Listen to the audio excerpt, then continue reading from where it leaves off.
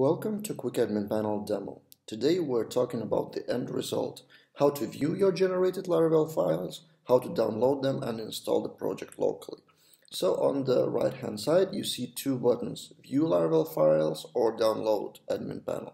There's also Push to Git, but that's a premium option in agency plan, which we won't talk about in this video.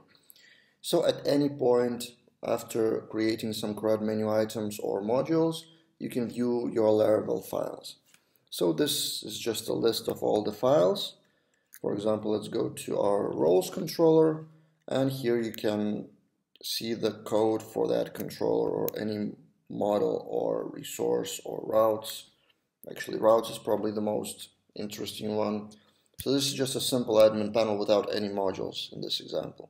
So at any point you can view the files, you can copy and paste the code into your editor and do whatever you want.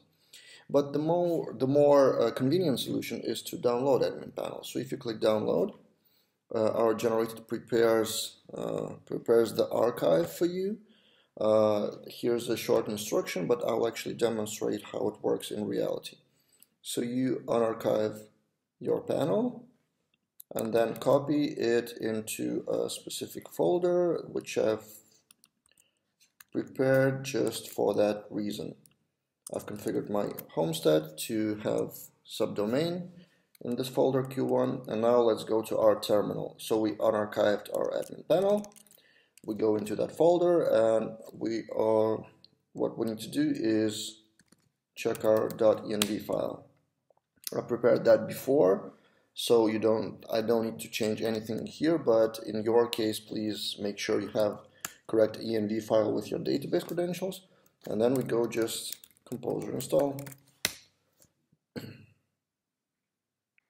And here we go. Our composer install has finished. Now we can move on. There's two more commands to run. Artisan key generate, which will put the application key in your env file, env, and then artisan migrate with seeds. It will create all the tables that you actually need. And that's it. We can go into our browser now. I've prepared a subdomain for myself, q1.dev, and you log in with admin.com, and password is password. And there you go. You have the same admin panel as online, just without any code. Basically, you go to QuickAdminPanel, you download the project, you unarchive it, and you install it as a simple Laravel project. That's it. See you in the next videos.